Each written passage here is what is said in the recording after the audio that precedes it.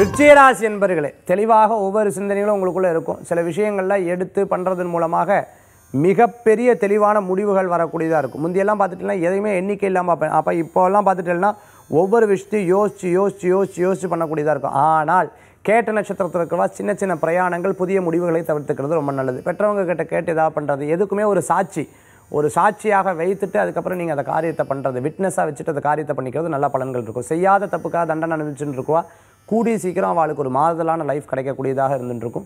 சில நேரங்கள் நான் தப்பான வழிகளில் போயின்னு இருக்கேன், என்னை மாற்றிக்கணும்னு நினைக்கிறவாளுக்கு மாற்றங்கள் நிச்சயம் உண்டாகக்கூடிய வாய்ப்புகள் நிறையா இருந்துருக்கு.